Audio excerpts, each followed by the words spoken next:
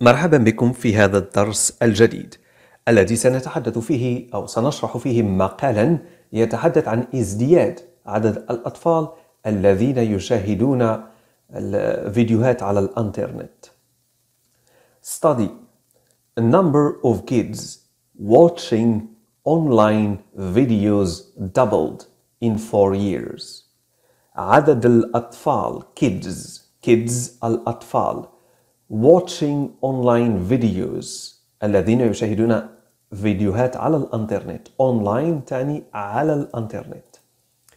doubled تضاعف doubled in 4 years في 4 سنوات. A new study has found that the number of young Americans who watch online videos each day has more than doubled in the past 4 years. دراسة جديدة. A new study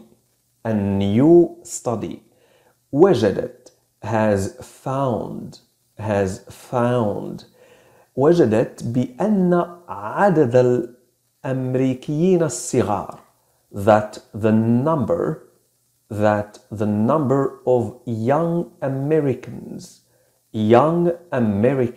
الأمريكيين الصغار who watch online videos الذين وتعني كذلك التي watch online videos each day الذين يشاهدون فيديوهات على الإنترنت كل يوم each day has more than doubled قد تضاعف يعني أكثر من تضاعف ازداد بأكثر من الضعف و more تعني تضاعف has more than doubled more than أكثر من و has doubled تعني تضاعف has doubled وهذا الفعل هو يسمى present perfect الماضي التام ويستخدم للتحدث عن حدث وقع في الماضي لكن لا يهمنا بالطبع متى أو نحدد فقط فترة زمنية طويلة ولا نحدد بالضبط في أي وقت.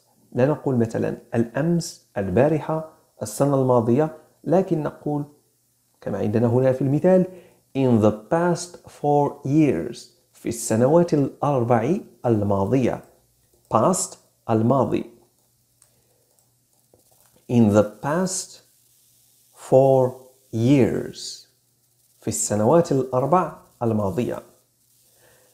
The findings were based on a survey of about 1,700 young people aged 8 to 18. Findings تعني النتائج. findings لاحظ لا نقول findings أو لا findings بل نقول findings were based on a survey. النتائج مستندة إلى مسح.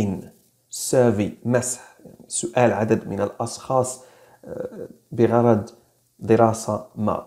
survey مسح لحوالي of about حوالي about لاحظ نطق about 1,700 young people aged 8 to 18. أعتقد أنك تفهم هذه الجملة أو أنكم تفهمون هذه الجملة. فهذا المسح يتعلق ب 1700 شخص صغير شاب أو طفل young people عمرهم بين 8 إلى 18. aged يبلغون من العمر. aged. The findings were based on a survey of about 1,700 young people aged 8 to 18. Results were released this week by the US-based not-for-profit group Common Sense Media. النتائج تم نشرها. Results were released. يعني نشرت أو أطلقت هذا الأسبوع. This week. من طرف المجموعة الغير ربحية Common Sense Media. Common Sense Media اسم المجموعة، لا يهمنا معناها. Common Sense Media. Not for profit group، يعني مجموعة أو جمعية أو أي شيء لا ربحية. Not for profit، هدفها غير ربحي، وهي موجودة في الولايات المتحدة. The US based، هنا يعني مؤسسة توجد في الولايات المتحدة. US based، وكلمة based ببساطة تعني توجد في الولايات المتحدة، أو قاعدتها أو مركزها يوجد في الولايات المتحدة. The results were released this week by the US-based not-for-profit group, Common Sense Media. The group researches youth technology activity and offers guidance for parents. المجموعة تبحث في أنشطة أو في نشاط التكنولوجي للشباب. Youth Technology Activity، وتقدم المشورة أو الإرشاد للآباء. And offers guidance for parents، تقدم المشورة للآباء. 56% of 8 to 12-year-olds taking part in the survey said they watched online videos each day. 56% من البالغين ما بين 8 و 12 في العمر والذين شاركوا في هذا المسح taking part in the survey قالوا قالوا بأنهم شاهدوا فيديوهات الانترنت كل يوم. They watched online videos each day. They watched online videos each day. هنا taking part. To take part يعني يشترك فيه. That rate jumped to 69% for 13 to 18-year-olds. يعني هذه النسبة. That rate تعني نسبة. jumped to 69%، يعني قفزت هذه النسبة، ازدادت بشكل كبير. jumped قفزت إلى 69% بالنسبة للذين يبلغون من 13 إلى 18 سنة. 18-year-olds، أشخاص بالغين 18 سنة. A 2015 survey by Common Sense Media found the rate was 24% for 8 to 12-year-olds and 34% for 13 to 18-year-olds. لاحظ هنا في دراسة في 2015 مسح من طرف مجموعة Common Sense Media وجدت found بأن النسبة the rate كانت 24% بالنسبة للأطفال الذين يبلغون من 8 إلى 12 سنة و 34% بالنسبة للبالغين 13 إلى 18 سنة. The survey found that overall screen time for young Americans did not change much over the past 4 years.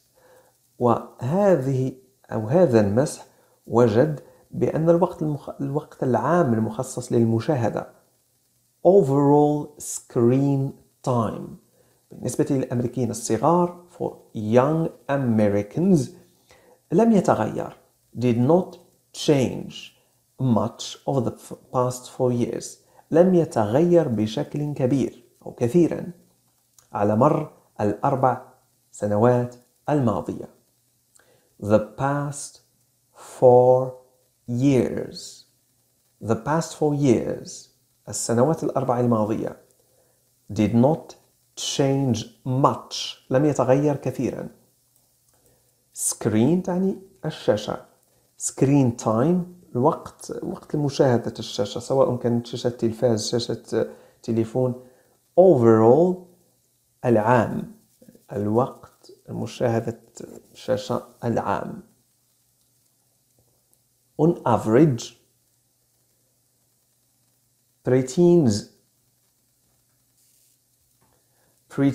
spend just under 5 hours of screen time on devices each day.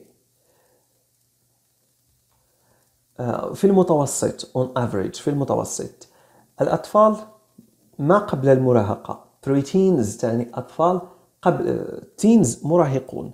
preteens قبل المراهقة، أطفال لم يبلغوا المراهقة بعد. preteens قضوا أقل من 5 ساعات كل يوم في مشاهدة الأجهزة، مشاهدة فيديوهات على أجهزتهم. spend قضوا spend just under 5 hours. under 5 hours أقل من 5 ساعات of screen time وقت الشاشة screen time on devices على الأجهزة each day كل يوم. Teens had about 7.5 hours of screen time. أما المراهقون teens فقد قضوا حوالي 7.5 ساعة من وقت الشاشة أو في مشاهدة الشاشة. Teens had about 7.5 hours of screen time. The numbers did not include time young people spend on their devices doing homework. هذه الأرقام لم تشمل الوقت الذي قضاه الصغار الأطفال المراهقون على أجهزتهم وهم يقومون بواجباتهم المدرسية doing homework، أو في قراءة الكتب reading books، أو في الاستماع للموسيقى or listening to music. يعني هذا الوقت الذي تحدثنا عنه، هذه 5 ساعات هذه فقط في مشاهدة فيديوهات على فيسبوك أو على يوتيوب.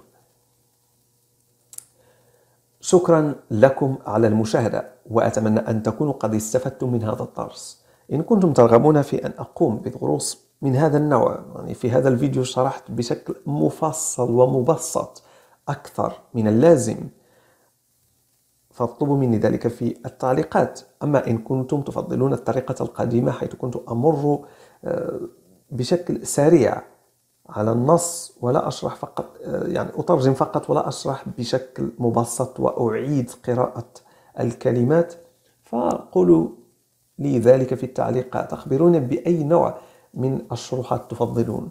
شكرا لكم على المشاهدة وإلى اللقاء.